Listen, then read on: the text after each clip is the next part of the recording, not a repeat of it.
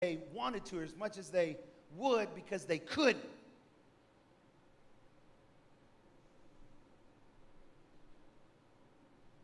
So $23,000 in a time like that is helpful. And so I can understand why Ted wouldn't want his wife to hear. Amen. To give. So he's like, well, Lord, you're going to have to talk to my wife. Well, up to that day, I'd never known his wife to hear anything concerning finances. Not to give it away anyhow. Amen. Now, I'd never known her to hear nothing about giving anything away. In fact, every other time Ted ever went to do something financially as far as giving an offering, she was always resistant and always opposed him every time before that day, every time. So she comes home, she lays hands. He says, you need to pray for me. The Lord's dealing with me about something. You need to pray for me. She lays hands on him. She begins to quote Luke chapter 6, verse 38. Given it shall be given unto you. Good measure, pressed down, shaken together, running over. Shall men give into your bosom with the same measure you mete out? It shall be measured unto you again. Well, when she said that, she's prophesying and didn't know it, you know. He's like, amen, I'll do it. He says, you confirmed it. I'm going to do it. She said, do what? He said, well, you just prophesied it. I told the Lord I needed for you to confirm it. I needed for you to be in agreement for me to give $14,000. $14,000 out of 23. $14,000 out of 23 that was much needed, and they didn't know whether any more was coming. For all they knew, that's the last $23,000 they were ever going to receive. Boy, y'all ain't hearing this today. Because, see, that's really where we pass the test, church. Turn to someone, tell them, you got to pass the test. That's really, amen. I received that in the name of Jesus. That's really where we got to pass the test. Is in that moment that God calls upon us to do something that in the natural really is a struggle and a hardship. And looks as if in the natural it would cause us a suffering. So Ted was obedient, and in fact, he called me up. He said, I'm going to be obedient. The Lord told me I'm supposed to give $14,000 into the ministry. When are you going to come pick it up? Well, I wasn't about to pick anything up because Ted and I attended the same church. I was on staff at that church, and already they thought Ted and my relationship was a bit strange. And so I knew that if Ted gave me that money, that they would think that somehow or another I had something to do with pulling some strings to try to get that money out of Ted. Knowing that his family was in need and that his family was struggling. See, the church has this idea, and this is true in a lot of churches. The church has this idea that if your family's struggling and you're enduring hardships, then you better examine what you're doing and find out what you're doing wrong and get it fixed.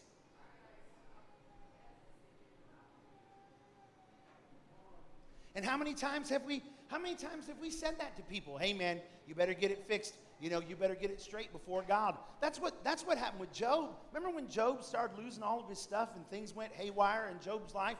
What did people tell him? Boy, you better find out what you did wrong before God. You better fix it. Well, you know what? Job hadn't done anything wrong before God. He hadn't sinned. He hadn't offended God. In fact, he was one of God's favorites. Man, you must have fallen out of favor. You must have gotten off course. You better fix it. How many times do we look at churches that are struggling and say, you know, if they would fix it, everything would be okay? How many times have we looked at preachers that were struggling and said, you know, if he'd get some things straight in his life, I reckon everything would be all right. Maybe he ought to find out what's broken. How many times have we looked at our neighbor or looked at someone and of course we make these judgments. They're probably not spending their money right. They're not managing their money right. You know, if they do this right, if they do that right, if they do this other right.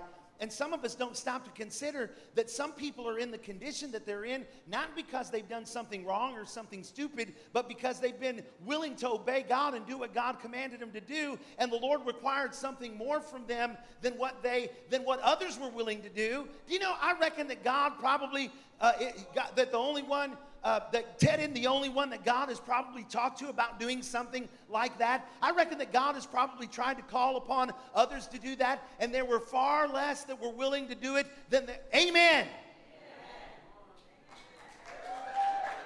But you know, and that's why I believe that God, it's difficult for God to find those that he can entrust with big money.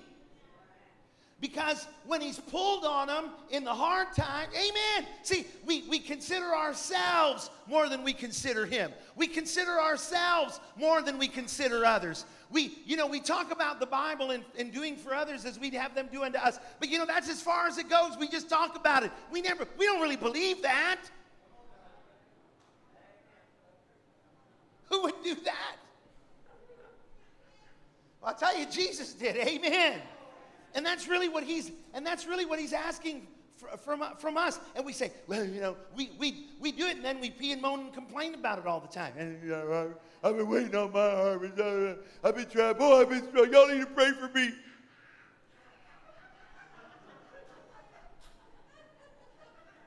Anyhow, Ted's like, I'll take a little long, but Ted's like, Brother Ziggy, come get this. I'm like, I ain't coming over there and getting that. I didn't want to be persecuted. I'm like, you know what? I said, Ted, you need to pray about this. He's like, I have prayed. I said, you need to pray longer. Because I'm not sure that's the will of God. Look at your family. He's like, I prayed about it. I know what I'm supposed to do. I was like, well, I'm going to let you pray about it for a little while longer. I don't want to be persecuted. So for 3 months, I wouldn't receive that from Ted. I wouldn't receive an offering from Ted. For 3 months. And after 3 months, one day I was in prayer, and the Lord spoke to me, and he said, quit being the boulder in the stream. He said, quit being the kink in the hose. He said, you are the holdup on the blessing that I'm trying to get across to Ted. He says, because you will not receive what I commanded him to do. He said, so you need to receive it and take the kink out of the hose. I was like, well, Lord, people are going to persecute me. He's like, and? So I called Ted that morning. I said, Ted, the Lord really spoke to you about that offering. He said, yes. I said, well, I'll receive it in the name of Jesus. Man, he started crying on the phone, shouting. He drove to my house right then and picked me up, drove me to the bank that his wife worked at. He drags me into the bank by the arm. He gets his wife off of her desk in the middle of the day, drags her to the counter with me in tow. We want to withdraw $14,000 cash out of the 23 that we have in there. And they didn't have 23 no more because they had to pay all them insufficiency and stuff. They was in arrears in areas. And so they're like, what? Yes, give us $14,000. And so they counted it out in $100 bills. They took that big old wad of cash and handed it to Ted and his wife. They both grabbed it together. And in the bank, is this working? In the bank, say in the bank, in front of the world, in front of the church, in front of the angels, in front of God, in front of Jesus, in front of the devil, in front of everybody, they turned around from that counter. I mean, it was just like this. They turned around like this. They both grabbed hold of the money. Ted's getting the...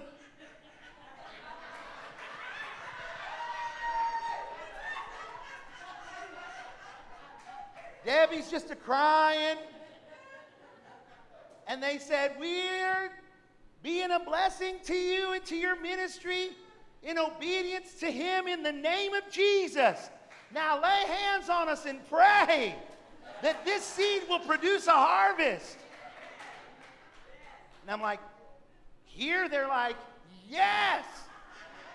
I laid hands on him in the middle. Listen, we was backing up the line. In the name of Jesus, Lord, I declare a harvest on this seed sown.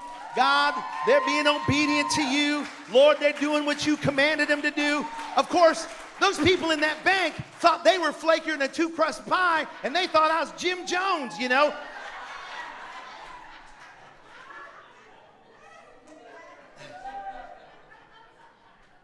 But I prayed, and Ted's like, woohoo, woohoo, sha-la-la-boo-ra-ba, woohoo. And his wife got her hands up just praising God and talking in tongues. And we walked out of that bank that day. Do you know it wasn't 2 weeks later before Ted got another check? One was for like $50,000, and then he got another one for like $35,000 a couple weeks after that. It was supernatural. Listen, you want to talk about shouting. You want to talk about being vindicated. Now, see, what do you reckon Ted did when he got that other money? Listen, Ted had already learned his lesson. Say this with me. Say, God first, others second, self last. Boy, we're in there right now. God first, others second, and self last. He got that money, and one day, can I give you one more testimony? One day, I was on staff at an Assembly of God church. I was a youth pastor, associate pastor at that church. I had an office there at the church, and I was trying to get a halfway decent desk. The desk that I had to put 2 hymnals under one side of it just to keep the thing, I mean, if you didn't, everything rolled off, off of one side. So, I had to prop it up, and I had this old ugly beat up chair, it smelled like 4 youth pastors, twice dead and plucked up by the roots, you know what I'm saying? And so, Ted knew, I would go and look at, Ted and I, we did a lot of dreaming together. And so one day, I walk into my office, and there sits this beautiful desk, executive desk. And it looked exactly like the desk that I wanted. I was like, ooh. And at first, I thought Pastor must have gotten a new desk, and I inherited his old desk. But then when I went and looked at it, I could smell of the wood, and I'm like, no, that ain't an old desk, that's a new desk. I thought they delivered the desk to the wrong office, Someone trying to bless Pastor with a new desk. I was like, well, I better go in and find out from Pastor what he wants me to do. So I go into Pastor's office. I was like, Pastor, I said, I think somebody blessed you with a brand new desk. They put it in my office. He said, no, he said, that's not true. I was like, yes, sir. I was like, there's a desk in there. I said, it's brand new. It's a beautiful executive desk. He said, it's not mine. I said, well, whose is it then? He says, well, it's yours. I was like, well, praise God. I was like, thank you, Pastor. He says, oh, no, don't thank me. I was like, well, who do I have to thank for this? I said, did the church decide they was going to buy me a desk or what? He's like, are you kidding? No. He says, I've been sworn to secrecy, not to tell you. He said, but somebody brought you that desk because they wanted to be a blessing to you. I was like, well, praise God. So I went back in there and I sat behind that desk in that old chair that smelled like 3 dead youth pastors. And I sat behind that desk and I'm like, man, I'm opening up the drawers. I even found me some pencils to put in that middle drawer, just because it didn't have nothing in it yet. I'm like, threw some pencils in there. I'm like, yeah, baby. Thank you, Jesus, And so I was like, well, all right. I had to go someplace else. So I got out behind the desk. I told Pastor, I said, now all I need is that nice leather ox blood executive chair to roll up behind that thing. I said, glory to God. I said, that'd be the fulfillment of a dream. And he's like, well, he said, anything could happen. I was like, yeah. So I said, well, I'm out of here. I'll be back here in a few. And I start walking out the front door, and I see Ted's truck pulled up outside. And I'm like, well, Ted's here. Maybe he'll, tag along with me. So I'm getting ready to walk out of the office had 2 different sections. I'm walking through one section, getting ready to go out into the outer office where everybody had to sit to wait to be buzzed into the inner, the outer court.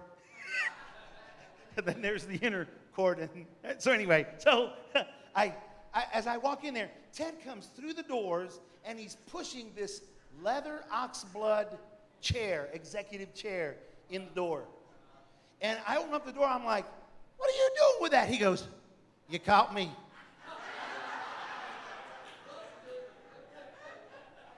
So he rolls that chair to me. He says, that's from Jesus, brother. I was like, it was you. And he said, no, brother, it's from Jesus. Dude blessed me with a desk and a chair. Not only that, he rolls up one day with a laptop computer and puts it on my desk. That's back in the day when laptop computers were $4,000 or $5,000. Are y'all hearing me today? I know a lot of people that they envy where Ted's at financially, but they don't have any idea about the priority that he set in his life to ensure that God's blessing. Amen. Now, I know there's some people like, I don't want to hear it. Well, stay poor. I don't care. Stay broke. But you don't have to be broke another day in your life. Amen. If you'll now listen. Now listen, because it's important that you understand this. I'm not telling you that you're going to come out of poverty tomorrow and into wealth. I reckon that some of you are going to have to endure the tests, and you're going to have to go through some things, and it'll be necessary. It'll be necessary for many of you to go through, and there's a reason for it, so that you'll remember the Lord your God. So that you'll remember that it was Him and that it wasn't you. Amen. Glory to God. But there are many that they just won't go through. They get mad at me. They get mad at preachers. Why does he spend so much time on that? Because you're broke and you need to, there are a lot of people that are broke. And you need broke out. And you're not going to get broke out by someone giving you some little sermonette. Sermonettes for Christianettes. For Christianettes.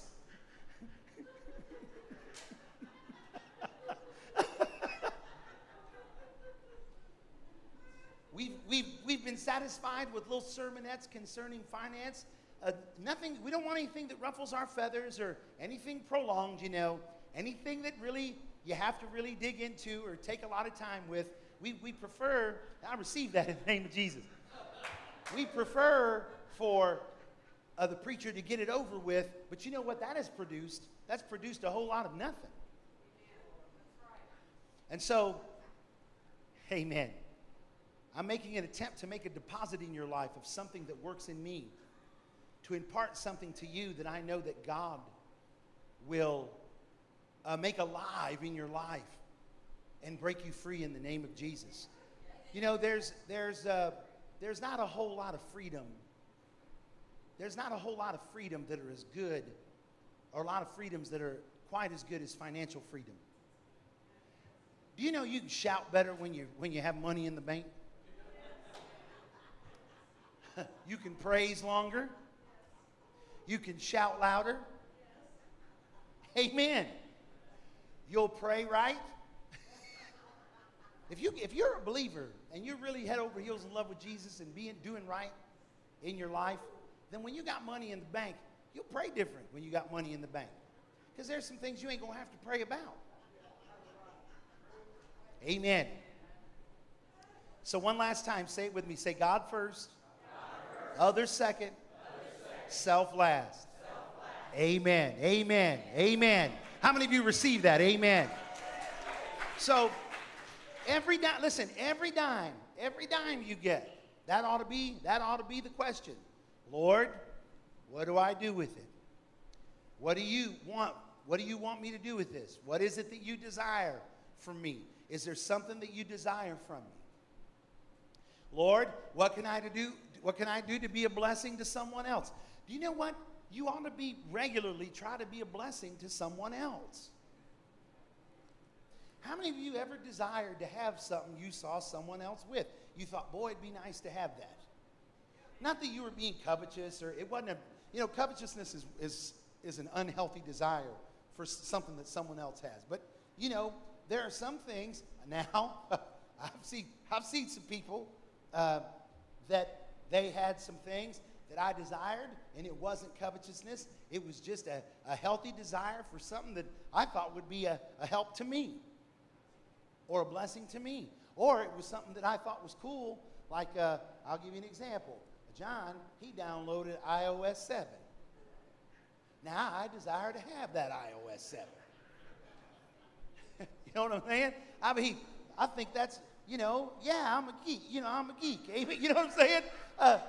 My daughter, she says I'm a bike geek because I like bikes. We go look at bikes, and she's like, I had to clean out the garage of bicycle. I think I told you all that last week. Anyway, so there's some things, it's not wrong to desire something. How many of you know, listen, like Allison, she's in the condition she's in presently, we don't expect her to stay in this condition. But as long as she is in this condition, I reckon that probably she wants to be as comfortable as she can be. I'm certain that she doesn't really want to wheel herself around, like in the old school days. People had to wheel themselves in wheelchair. So she got a fancy joystick here. Amen. Got a LCD screen on here, color. I think she got 3 or 4 gears in this thing. And so it's a nice thing. It wouldn't have been wrong for her to desire something nice if she's going to have to haul herself around for a while in the thing. Might as well do it comfortably. Might as well have the best she can get. You understand? You understand what I mean by that? Amen. So if there's something you desire in the life of someone else, instead of trying to get them to bless you with it, I had a friend who had this pedal. He's a guitar player. He had this pedal that made different sounds, and a special a worship band came into their church to lead them, and the guitar player saw that pedal, and he's like, man, I would really like that pedal. That would really be a blessing to me and to my ministry. And finally, he just came out and he said, you should bless me with it, brother. And see, that's how a lot of people are. Bless me with it, brother. Bless me with it. Well, you know what? If you're seeing something you desire, God first, of course, but others second, man, you ought to find someone that you can sow into. If there's something you desire that would be a blessing to you or would be a help to you in someone else's life, then find someone, and you don't have to sow tens of thousands of dollars. I mean, if you could, and if the Lord opens up the door, well, praise God, sow tens of thousands. But if you could sow something, just something, be like, you know what, I'm sowing this into your business, because I desire for the Lord to bless me with a business. Amen. I'm sowing this into this, or I'm sowing this. You say, do we find believers to sow into? Listen, you ain't got to sow into just believers.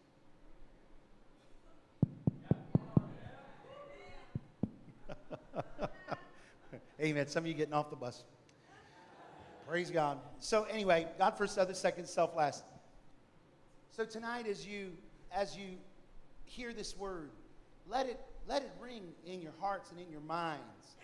Not just for today, but let this remain in you all the days of your life, so that you'll do what is expected of you spiritually. And you know what? You say, what if God don't say nothing? Well, then then just determine in your heart what you're going to do, and do that. But determine that you're going to be a blessing in the name of Jesus. Say this with me. Say, I'm blessed, in order that I might be a blessing. In the name of Jesus.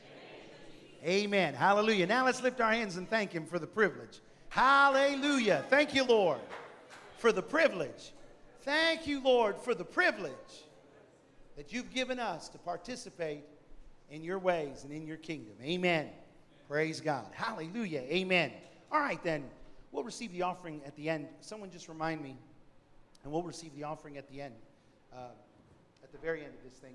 But open your Bibles with me, and I was going to I thought we would go to 10 simple steps, but I can tell we're not going to get there today. Go to the book of Deuteronomy. I'm going to share with you all something that I shared with the group of leaders that we had today. Thank you, bro. Got a hole in my lip. Deuteronomy chapter 34.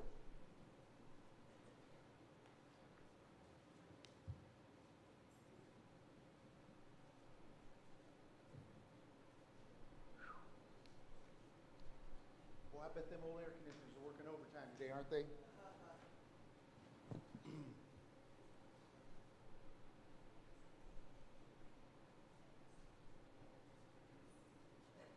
Deuteronomy chapter 34. We started last week a little bit talking concerning spiritual fathers and spiritual sons. And today, as I started talking about, we must be a blessing to the men and the women of God. Of course, the Holy Spirit, He stirred it up in my heart again. There's something going on with this. Now, next week we're having an anointing service, and I think that if we're really going to receive an impartation from the Holy Spirit in the area of the anointing, then we really need to have an understanding of God's word and the kind of things that God expects from His people in that area of receiving impartation. Now, some people think, well, impartation can be received by anyone. You know, you just step up to the plate and let someone slap their hands on your head and whatever. But you know, when people were imparted to in the Bible, in Scripture, it was never that way. Those that were imparted to and those that received the blessing of God through the life of another, they stuck close to those people and they honored those people. They honored the gift of God that was in those people. So anyway, last week we talked about the book of Ephesians. We talked about the ministry gifts, apostles, prophets, evangelists, pastors, teachers, how Jesus gave those gifts unto men. And the purpose that He gave those gifts was to perfect the saints, to equip the saints to do the work of the ministry.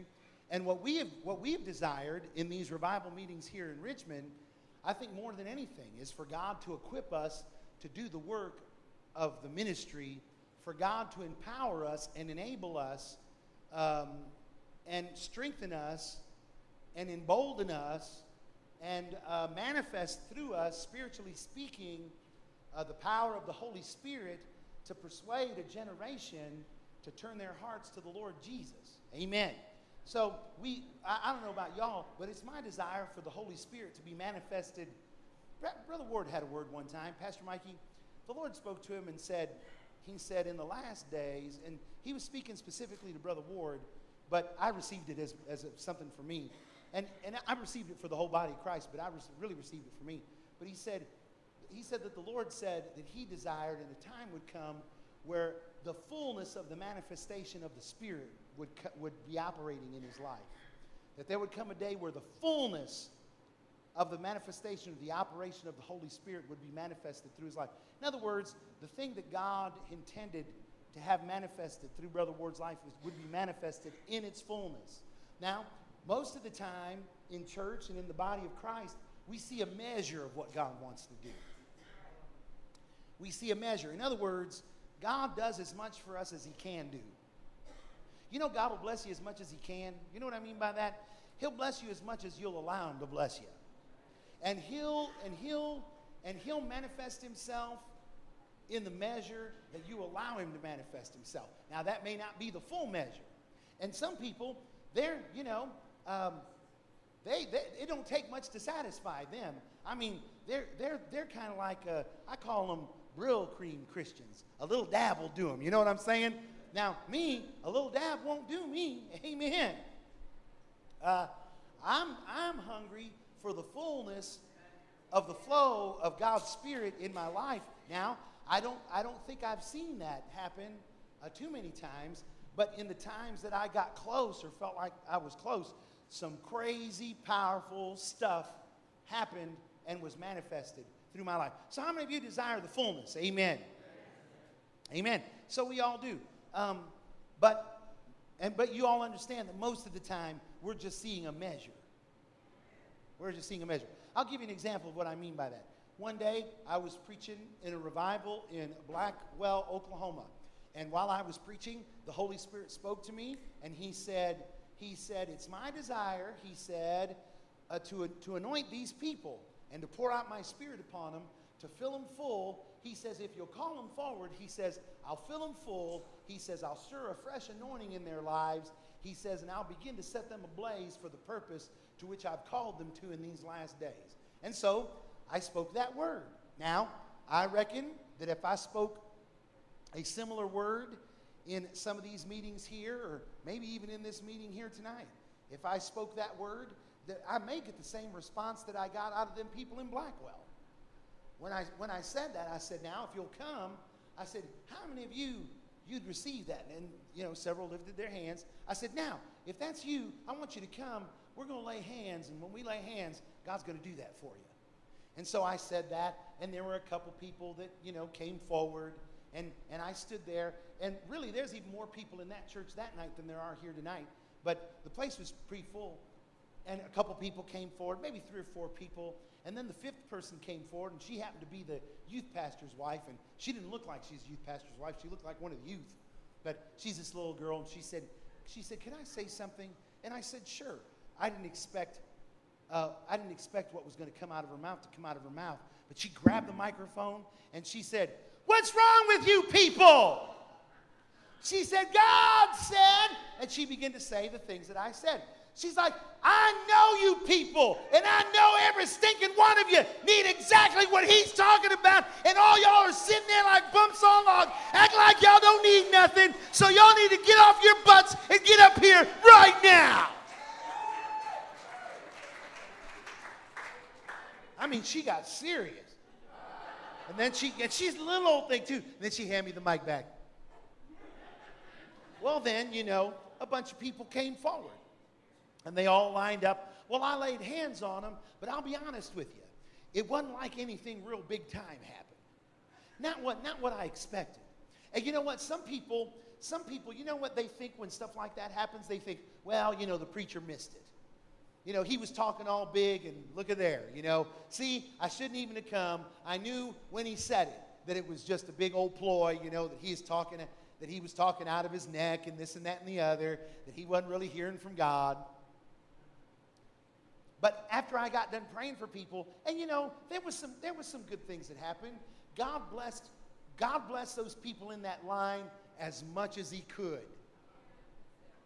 God blessed those people in that line as much as he could.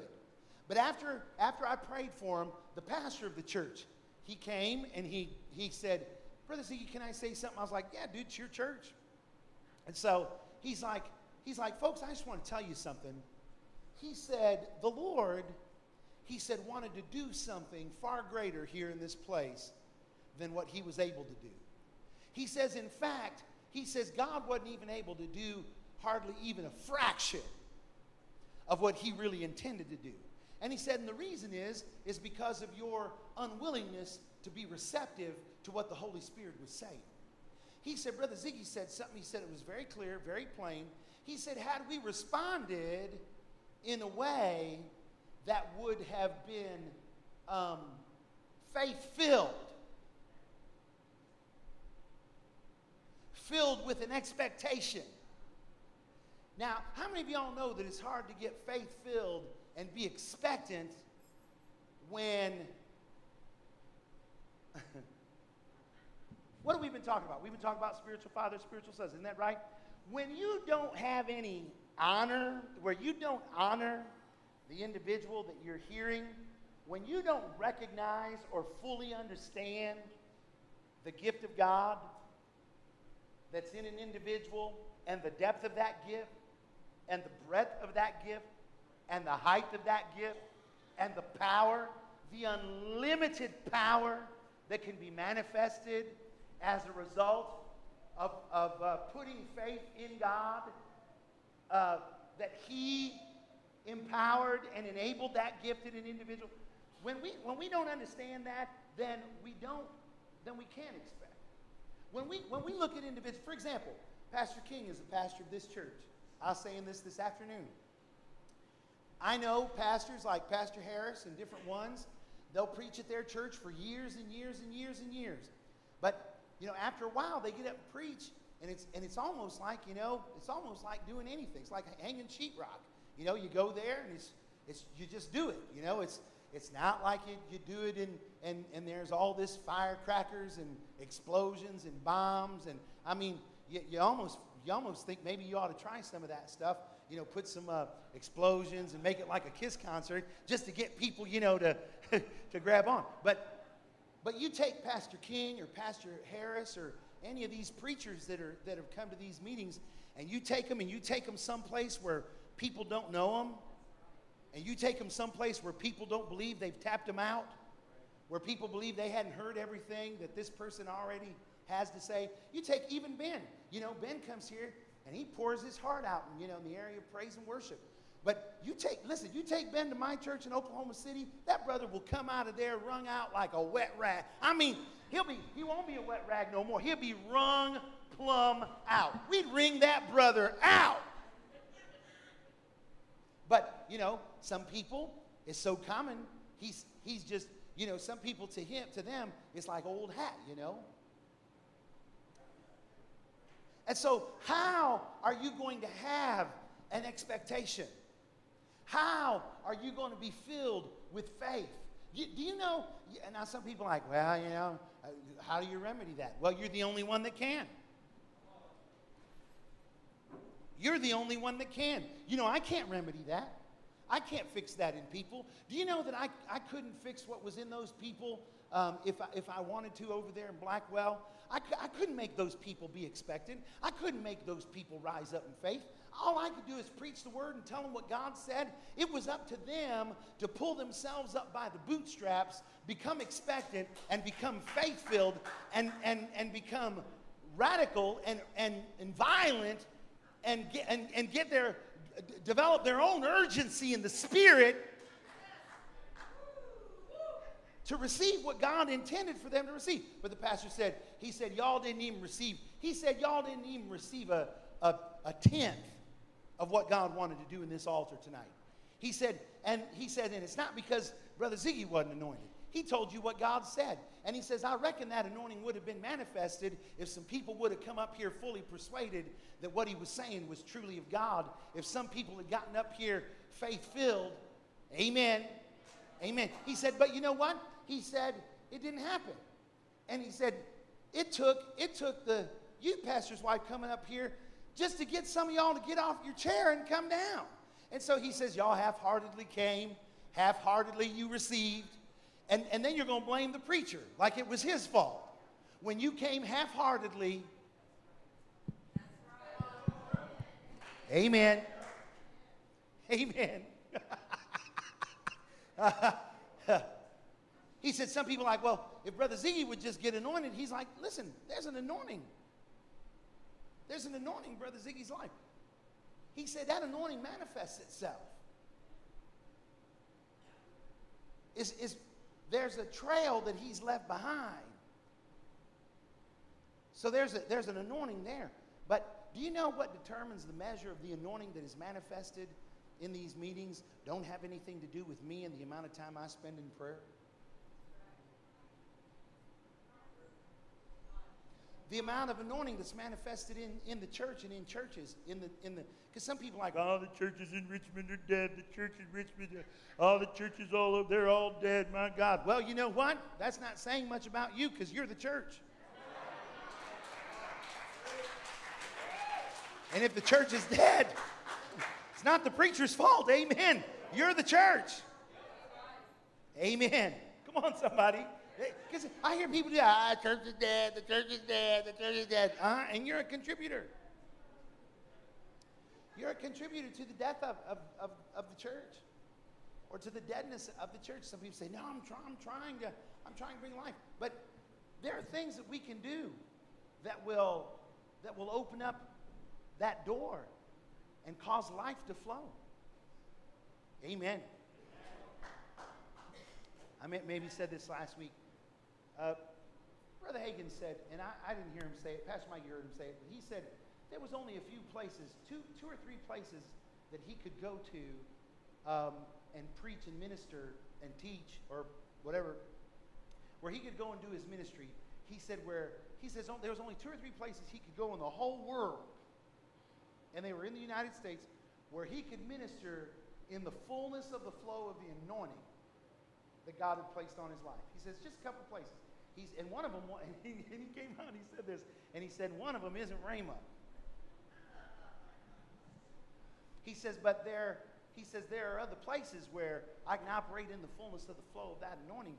He said because the people have been properly instructed, and not that he said, and the way I figured that he was trying to come across was it wasn't some great in-depth teaching. There are some things in the church and in that pertain to the things of God. There's some things that we are taught, and there are other things that are caught. We're good at being taught. We're good at hearing teachers. We're not very good catchers.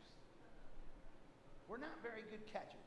When it comes to catching things, it's better for us if someone comes and give us point 1, 2, 3, step ABC, rather than them come and say, now you got to catch this. You got to catch this. Because what does that mean? We got to catch this. Well, I'll tell you right now. I played baseball, not for very long. My brother was better at baseball than I was. I was never good at any sports. My brother was good at all of them. My brother was a pitcher. He wasn't a belly itcher. Amen. He's a good pitcher. I mean, dude, he could pitch baseball. And because he was so good at it when I was a kid, watching him play, watching my family admire him playing, I thought, man, I'm gonna play baseball too. And so I played baseball. I played right field. I don't know if you know anything about baseball, but that's where they stick the guy that really stinks. And so that was the position I played, right field. And do you know what I did most of the time in right field? I just daydreamed, because there wasn't much action in right field. And so I, drift and daydream. And on the rare occasion that a ball was hit my direction, I remember one time I was struck on the head by a ball. I was struck on the head by a ball that I should have caught, but because I wasn't really paying attention and I kind of drifted off, so if you're going to be a good catcher, then you have to be alert.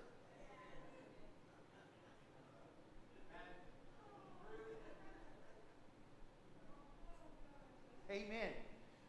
And it's not always easy to be alert and to be on the ready to catch the stuff that God is throwing at us. Amen.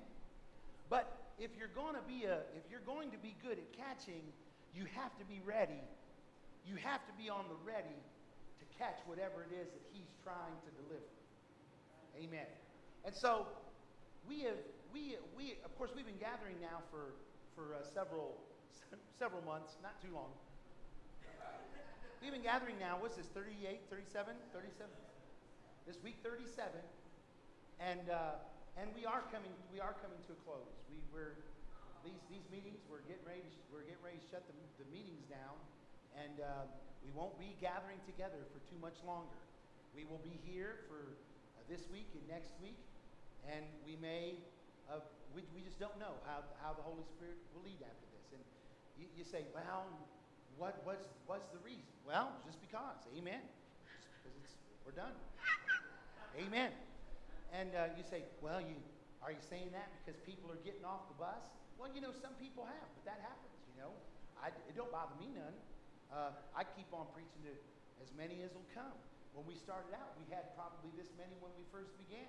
Then we stayed swelled for a while, and now, because the summer has come, I think some have drifted off, but I kind of half expected that, The minute some people have something else that they desire to do that goes beyond the desire they have for the Lord, they just follow that. When you're carnal, you can't help it. When you don't walk after the Spirit, you'll walk after the flesh. And so you just can't do nothing. If you won't get a hold of your, if you won't get a hold of your old nature and put it under subjection, you're going to go the way of the flesh. That's just the way that it is. People that are in the flesh cannot help themselves. They will go after the flesh. Hey, it's been a long time. I got things to do. Okay, wonderful. Amen. But the reality is, if you in the Spirit and after the Spirit, you'll go after the things of the Spirit. If you're in the flesh, you go after the things of the flesh. Amen. Get it? Amen. But we're coming to these meetings are coming to a close. But I feel like that what God is trying to get across to us is this. There's some things that He wants us to catch that we have not yet caught. In fact, most of what has happened during these meetings is that we've been taught, but there's still a lot of people that hadn't really caught nothing yet.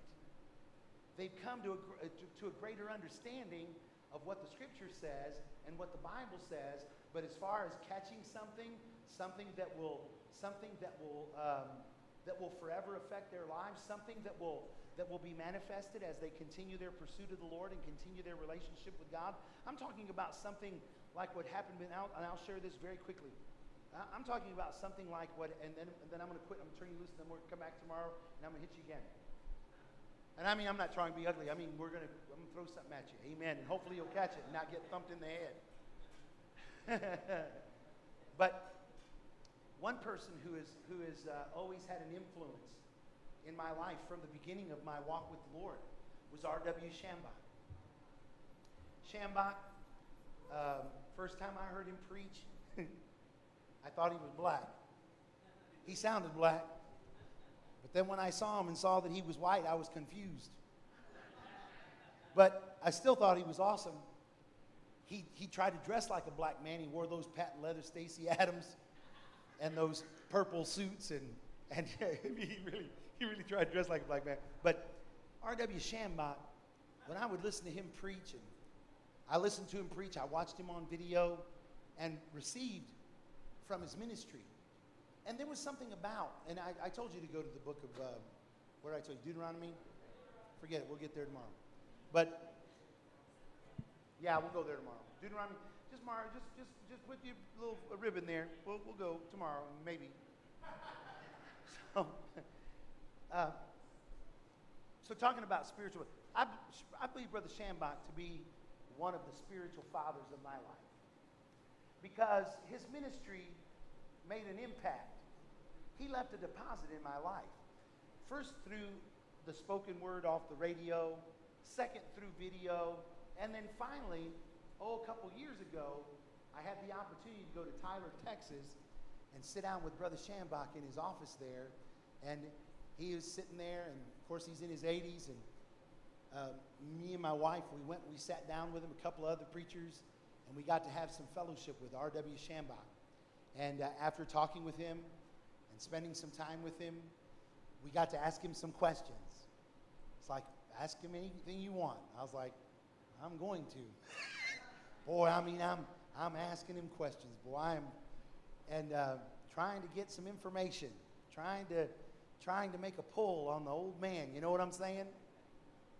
And then after the time of questions, we had an opportunity to bless Brother Shambach with an offering, which I was intending to do anyhow. And then he laid hands on us and prayed a prayer of impartation over us. Now, I'm going to tell you something. There were some that probably came and they had never really followed after his ministry and maybe he never really had any kind of influence in their life or anything like that. Listen, you can't really receive impartation from someone who hadn't really had some sort of influence over your life or some measure of influence. Impartation, now you might get splashed by their ministry and carry the spots of water on you from the splash you got from their ministry, but that'll dry up and go away. I'm talking about receiving lasting, life-changing impartation from the gift and the anointing of God that's on these people's lives that remains forever. And see, that's what I was counting. Now, I didn't know where any of the other people were at. There were a couple other people that were there with us. I didn't know how long they'd been following after his ministry. I didn't really give a rip. I didn't really care about what they were there for or whether they would receive anything or not. It didn't matter to me. I'm like, I don't care whether y'all get anything or not. I know one thing. I'm getting something. In fact, when we went into the building, they took us into a room, and they gave us some bagels for breakfast. And we were sitting on these old rickety wooden chairs. And one of the fellows comes in and says, hey, those chairs that you're sitting in, those used to sit under the tent of Jack Coe. And after those were in Jack Coe's meetings, they were sold to A.A. Allen. And they were under A.A. Allen's tent for many years. Well, after they were in Brother Allen's tent for years, Brother Shambach purchased them. And these were the chairs that sat under the big tent as Brother Shambach preached. Well, I was like, awesome. So when he walks out, I told Annie, I said, you reckon one of them chairs will fit in your purse? I said, because, yeah, amen, because I'm like, I'm getting one of them chairs. I said, I'm going to take one of the, if I have to ask for forgiveness later. Listen, I was serious. I'm like, if I have to ask for forgiveness later, I'm getting one of these stinking chairs. Been under Coe's tent, been under Allen's tent, been under Shambach's tent. I'm getting me one of these chairs. And so Annie's like, don't be crazy. I'm like, listen, I'm getting me one of these chairs. If I have to bribe somebody to get a chair, I'm getting a chair. So eventually, I said, I'll give you an offering for one of them chairs. And they received it, and I walked out with one of them chairs. Got it sitting in my office right now. But it was way cool, you know. So for me, it's like, I don't care about any of these other fellas. I don't know where they're at, but I know exactly where I'm at. I have come to receive something that is life-changing. This is not a game for me. This is not an opportunity to take a picture, to put on a website, so I can say, look, I got to hang out with Brother Shaq. I could care less who was taking pictures of what. I was about to leave with a part of that man's ministry. I was determined because I'd followed after his ministry, and I knew God had something for me through his life. So Brother Shambach, he prayed over my wife, myself. I can't say that the angels sang or the lightning flashed and the thunder rolled. But I did know this. I did know there was a very awesome and sweet anointing that was there in that whole time of impartation. It affected my wife in a big way. My wife had gone there. We were getting ready to start the church, Winter's Church. She was reluctant. In fact, she told me, she's like, I don't really think that this is right. I don't want to do this. I don't want to have anything to do with being a pastor's wife. And when we left that meeting, all Brother Shambach talked about was establishing churches to us. All he talked about was how God had called him to establish churches, how many churches he had established, how many churches he had pastored, how that he was reluctant to do it, and this and that. And the other. My wife sat there, and she cried and bawled, and when we left, she's like, I'm changed. Something happened to me. She even knew hardly who Shambach was, except through me, you know. I didn't even think she wanted to go. In fact, I thought she was going to bail out last minute. I was going to take my daughter. But we left. We left that meeting with Shambach, and it was awesome. Went back to this church that I'd been preaching at. I'd had Shambach lay hands on some prayer cloths, and we handed those out to people for impartation. Anyhow, year goes by, and I'm in a church in Fort Worth, Texas. And one night, I get up to preach, and that night when I got up to preach, that same anointing that had come on me in that meeting with Brother Shambach came on me that night in that church. And I went to talking to those people. I was like, you know what? That same anointing that came on me when I went and saw Brother Shambach and he laid hands on me, I said, that anointing is here right now. And the Lord's telling me, the Lord spoke some stuff to me that night concerning my ministry while I was preaching. I mean, God was blessing me big time. I don't know if he blessed anybody else big time. He blessed me big time, though. Well, he did. It was a good night. But I preached. I gave some testimonies about Shambach's ministry, and that night I began to pull people out and lay hands on the sick. We began to have, had a lady that got up off some crutches that had surgery on her knee and went to walking and dancing around. I mean, we had some powerful miracles happen that night. So I slapped some people on the head like Brother Shambach. That anointing was there. I mean, I slapped a couple people on the head. It was powerful. It was power, and it wasn't just because I slapped people. I mean, that anointing was manifested. And I remember wondering, wow, this is awesome. And I'm talking with the pastor. We got done with the service. We're going to grab something to eat. And as we're in the car driving, I was like, man, I said, that anointing that was on me when Brother Shambach, I said, man, that same anointing was in the meeting tonight. I said, I'm still feeling that anointing right now. And right then my phone made a sound, got a text message. And the text message was from my nephew Tyler. And in the text message, he said, Brother Shambach passed away this evening. And so the night that Brother Shambach had passed away, there was a surge of what had been transferred and what had been imparted into my life. It was supernatural. It was supernatural. Do you know, I reckon that as long as I'm preaching the gospel and I have any influence over people, the ministry of R.W. Shambach will still continue to influence people, even if it's in a small way, I know some people think, who do you think you are? Well, I know who I am. Amen. And I'm telling you, I know the ones that God has set in my life that have left a mark and made an impact. You say, well, why are you telling us this, Brother Ziggy? Well, because there are some of you that God wants to leave a mark in your life, and He wants to make an impact. But you're not going to get it just through what you're taught here. We've been through the teaching. We've gone through the taught. And the time has come for some of us to get alert and begin to prepare ourselves to catch some of the things that God's trying to throw at us and hit us with. Amen. I receive that in the name of Jesus. Amen. Now see, that had a pull. Amen. Now that had a pull. And that's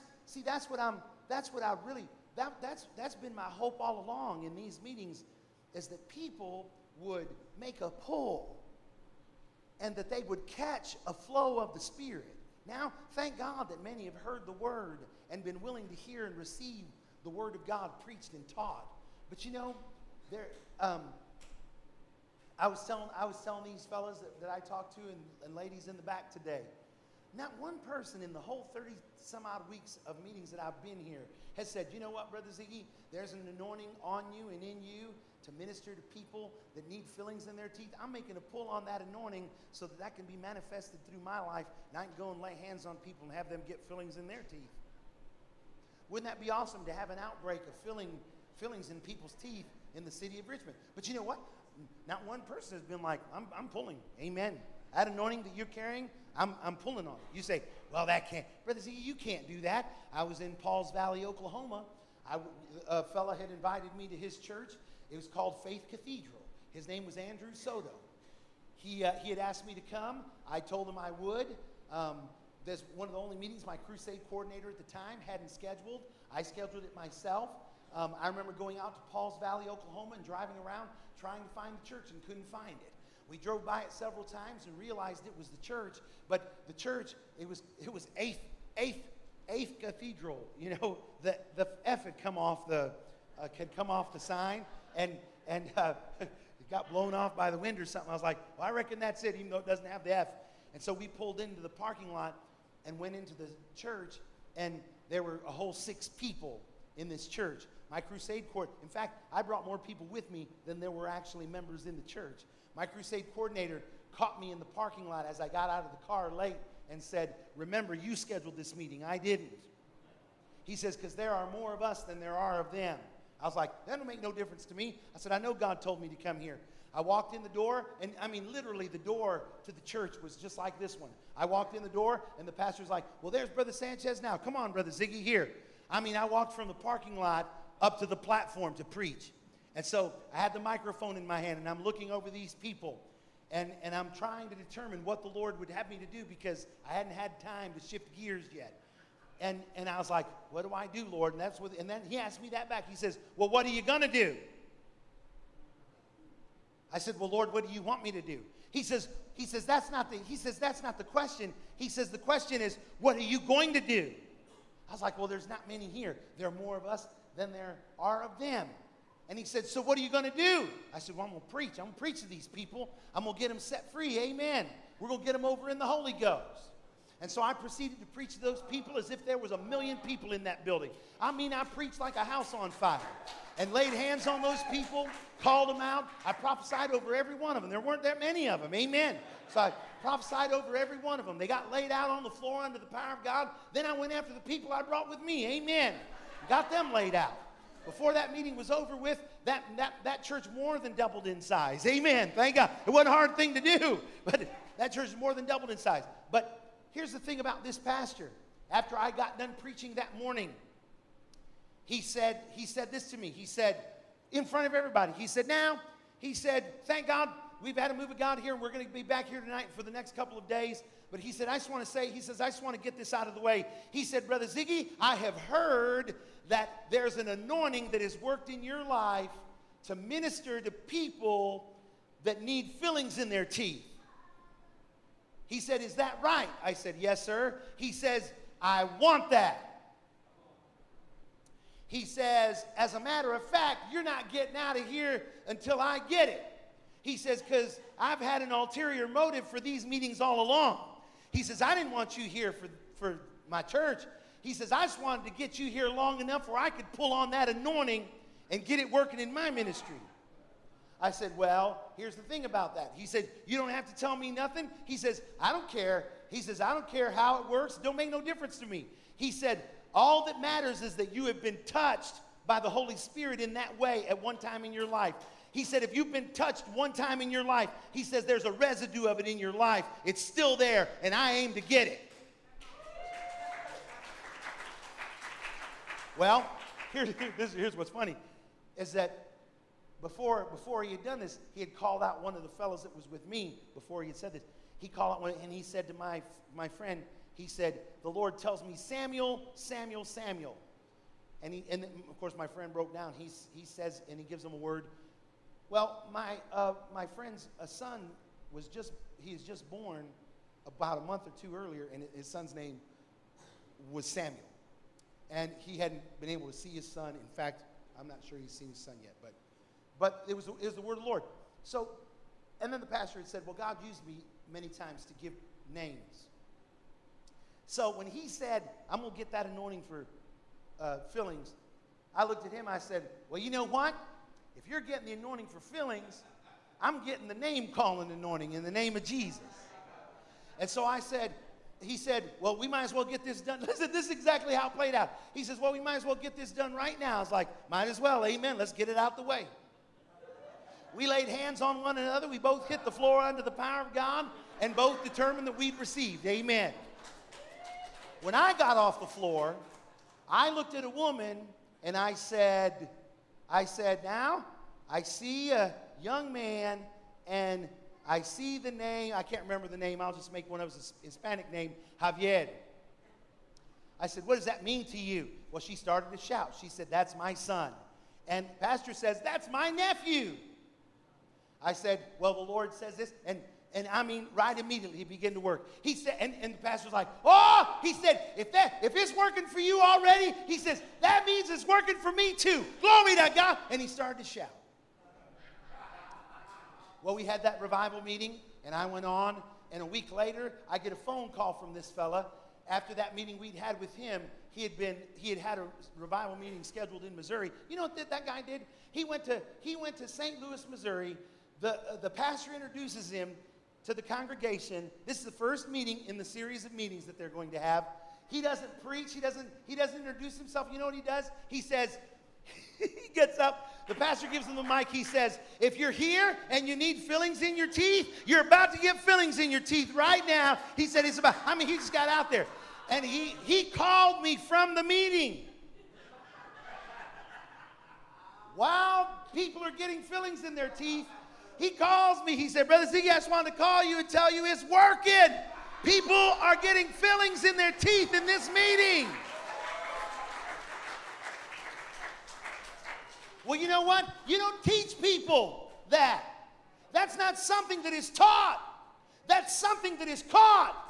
And it's not something that you're just going to catch by daydreaming in right field with your head down, hoping that a pop fly comes and lands in your glove.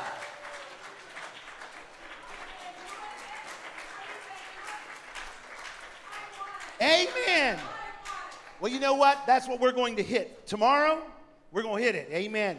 Well, that's what I was trying to get to tonight, but we're going to ease you into it here. Amen. Because, listen, by the time we hit next Wednesday, ooh. Now, see, you say, well, can't you just do it now? No. Because I said we having an anointing service next Wednesday, and some of you having a hard time getting inspired about next Wednesday. And then some of you can't wait. Amen. But you know what I'm saying? We got different people in different places. And I want to, listen, what I'm attempting to do here, and what I feel like the Holy Spirit wants me to do, is to prepare you so that you will not let this get past you. Because these meetings are coming to an end. And I'm going to leave out of here.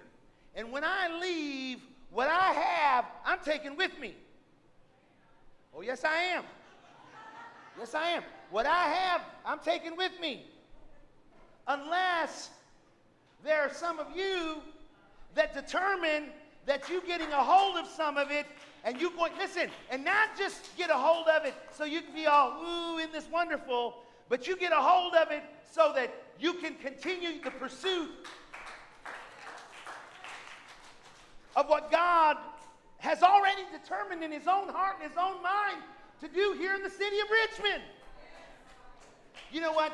God didn't intend for me to touch this city. God intended for you, anointed by his Spirit and empowered by the Holy Ghost, to touch this city. See, some have hoped that one day they'd come in here and the entire city of Richmond would show up. But that wasn't the heart and the idea and the intentions of God. God's plan was to equip you and to empower you and to anoint you.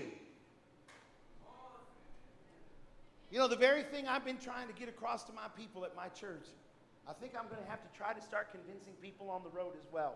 I'm trying to convince my people that the ministry, the church, is not built on my ministry, Winter's Church. And you know what? People, they'll gather for a season around someone's ministry when they're all excited about it. And if you market it right, you know, I mean, I reckon if we marketed this thing well, we could really still, you know, draw out a crowd. We could probably get a big crowd, but we wouldn't have what we have here right now. I mean, tonight, I think we're going farther tonight than we have in a lot of meetings.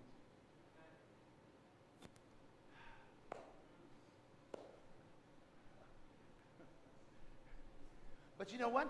Some people, they still looking to me. Now, thank God, there is something that there is some recognition and some understanding you need to have about the role that I play and about what can be offered to you as a result of me being here and the anointing that's on my life. But revival isn't determined by my presence in this city. That's not what determines revival. Revival is determined by your willingness to catch and to receive and to carry and to allow what God has sent through us and through my ministry to impact your life. Listen, I'll say this and then we're going to quit and I'm going to send you out of here. I like you because you're, wow. See, there's a bunch of you here that you're already over there big time. And thank God for it. Amen. Listen, when you touched my hand, when you gave me that offering, something happened. Something happened. And see, that's what I'm looking for. Now, some people, they just want to do it. Okay, I'm going to try it and see if it works. No, there's something that has to happen. There's a connection that has to be made. There's a drawing close that has to happen. There's a change of mind, a change of the way you see things, the way you see the gift of God, the way you honor the gift of God, the way you believe the word of God. Something has to shift. Something has to change. Because it's only in that place that the deposit is made, that the transfer is made, that the that the impartation, that the handoff happens.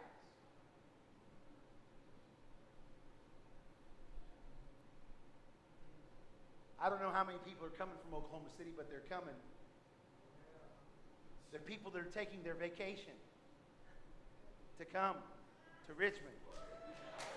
They are. They're like, I told you, I'm like, y'all ought to come. They're like, they're doing everything they can. There's some of them that are so desperate to get here. I had one lady, she's desperate to get here. I want to come so bad, Pastor. I'm doing everything I can to try to get there. Pastor Ward's will be here. I believe his wife's going to be here. Some of the people in it, I think maybe his daughter is coming. I know his little one's coming if Pastor Sneak does. They're doing all they can. People are doing all they can. David, Hilda and her husband David are coming. Joe is coming. John's working on it, man. There are lots of people trying to get here for that anointing service because they know something's getting ready to happen.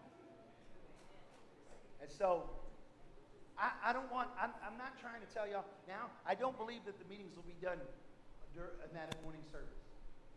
In fact, I need to talk to the pastors just yet to tell them what I'm feeling in my heart. But I do believe that I know that we're coming to an end. There's a time, and if there's something in my heart that says this is it. And so as soon as I talk, we haven't even had a chance to talk. I got off the airplane, we had a meeting, I went back to the room, we freshened up, we came back to church, we haven't even spoken.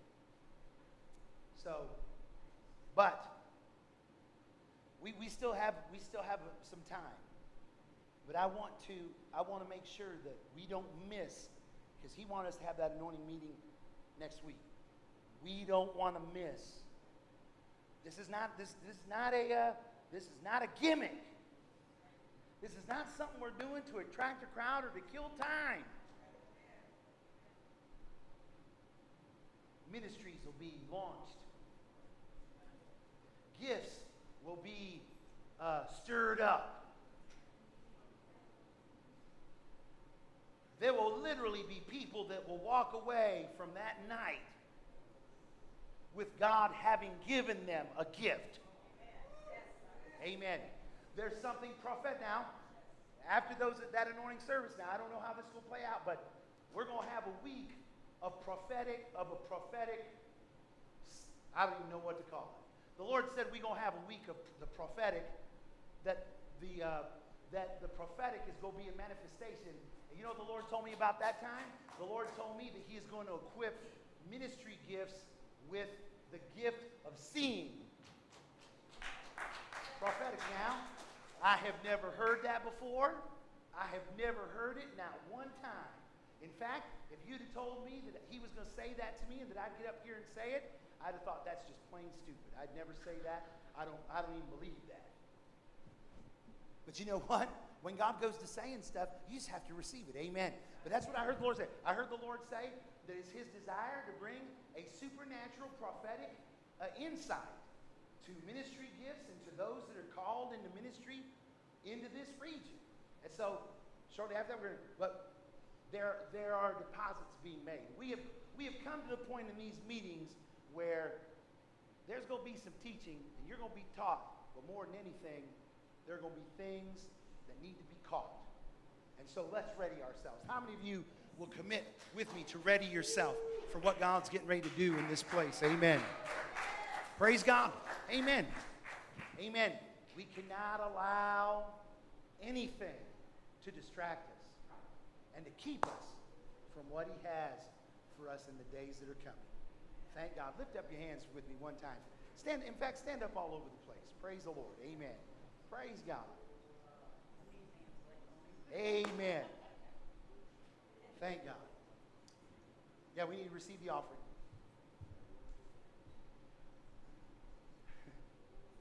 Thank God. Amen. I receive that, brother, in the name of Jesus.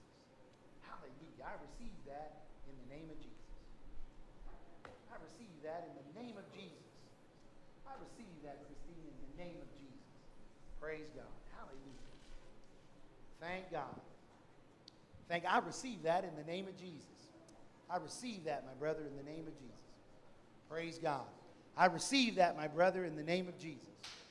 Praise God. Hallelujah. Praise the name of Jesus. Boy, how many of y'all sense the same urgency that I do? Amen. Listen, don't, now, I sense that there's some people, too, they're starting to get there's going to be a sadness. There's almost like a time of mourning. And some of y'all, you've been sensing something. You hadn't been able to put your finger on it. Some people have been like, man, I don't know, man. It's just like a weightiness or a burden. But it isn't like any burden you've carried before. It's just the knowing that a season and a time is coming to a close.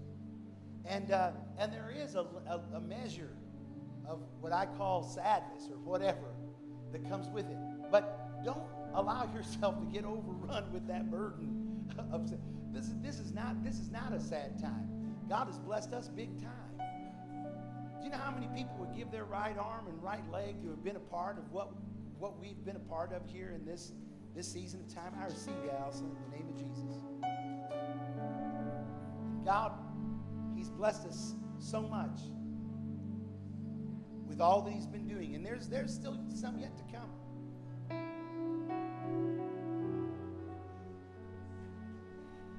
But I just want to make sure that you listen. Get happy. It's your turn now. It's your turn now. It's your turn now. Turn to someone and tell them it's your turn now. Amen. Your turn to prosper. It's your turn to heal the sick. It's your turn to cast out devils. It's your turn to raise the dead. It's your turn to shake a city. Amen. It's your turn now. Amen. Listen, if you have an offering, lift it up. Father, we thank you. Lord, we thank you for the privilege that you've given us to sow tonight. I pray, God, that as your people give, you'll bless them big time. Exceeding abundantly above all they could ask or even think. Lord, I pray that your people will be obedient in their giving, in their offerings. And that, Lord, as they obey and do as you command them to do, as we've taught tonight, Lord, that you'll cause the windows of heaven to be open and blessing to be poured out. There's not room enough to receive. Lord, thank you. Thank you for the privilege. In Jesus' name, amen. Amen. Go ahead and receive the offering. Amen. There's a lady over here. She keeps sticking out to me. This lady, I received that in the name of Jesus. She's got a blonde hair, looks like a dark, maybe black shirt. Yes, come over here right quick. Praise God. Where are you from? From here in Richmond. And what church you go to? Full Gospel Chapel. Who? Your son is the pastor. What's his name? Matthew Smith. Awesome. Lord, I thank you. God, I pray the Holy Spirit will be poured out on this lady from the top of her head to the soles of her feet. Lord, fill her full. The word declares you give us times of refreshing.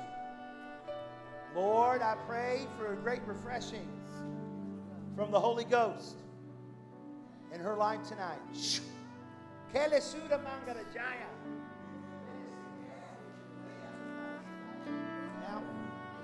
I think the person's with her because she looks similar. Now, who is this to you? Who is this to you? That's your mother-in-law. So, you're the pastor's wife or no? No? Come over here then, right quick. Huh? The other brother. Lift up your hands to the Lord Jesus. What's wrong? Is there something wrong with you? You're just nervous. So this is different for you. Where you go to church. But this is different for you. even though you go to the Full Gospel Tabernacle, it's a little bit strange.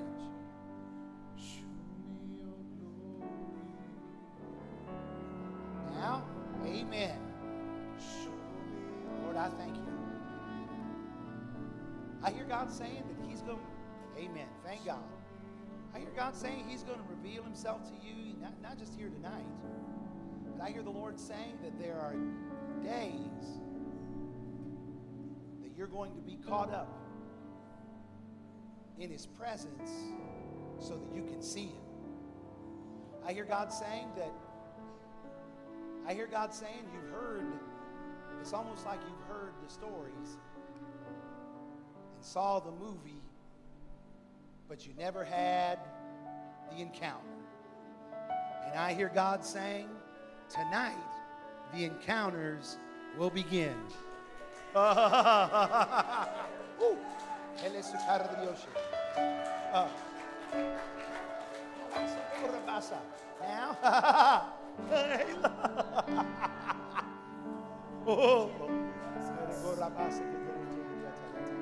hey, that's good. Yes, amen. Amen. Now, I want y'all to know something. There are a lot of people that have not yet encountered God's Spirit up in here.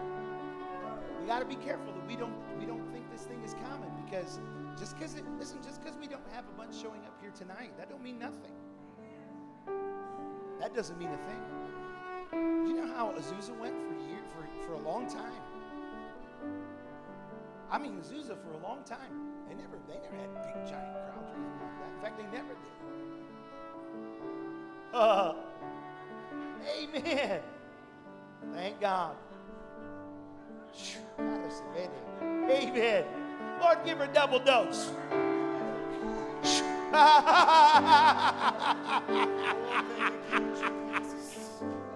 Double dose in the name of Jesus. 3 days drunk in the Holy Ghost.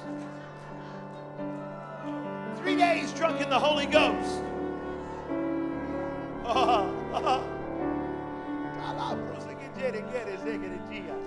I thank you for it, Lord, in the name of Jesus.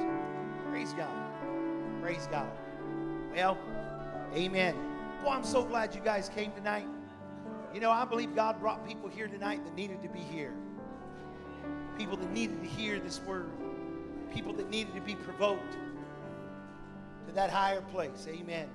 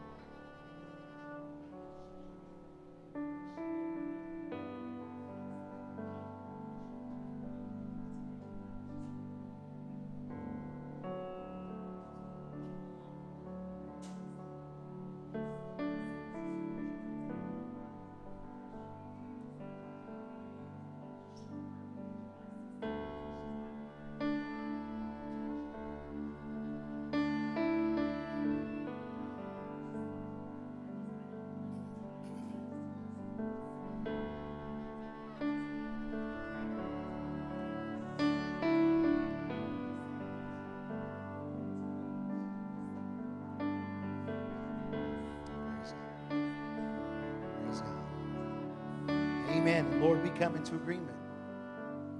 God, we come into agreement with all of heaven. We come into agreement with your word. Father, we refuse to step out of that place of agreement with what you said. God, we thank you. We thank you for all that you've said concerning healing and health and wholeness. We thank you, Lord, that you're quickening and making alive the parts of Allison's body that the doctors have declared are dead. But we know the same Spirit that raised Jesus from the dead lives and dwells on the inside of her. And we have a promise from your word, Lord, that you'll quicken her mortal body. And so, Father, we don't even have to yell or scream at it. All we got to do is rejoice that you're not a liar, that everything you said is true. And so we line ourselves up with your word, and we declare a quickening and a making alive of Allison's mortal body. Strength, where she's had no strength. Health where she's had no health. Wholeness, God, where she's been broken. We thank you for it, Father, in the name of Jesus. We agree with her. Amen. We agree in the name of Jesus with her and with you. We call it done by faith in your name. Amen. Praise God. Amen. Praise God. Praise God. Thank you, Jesus. Well, you know what?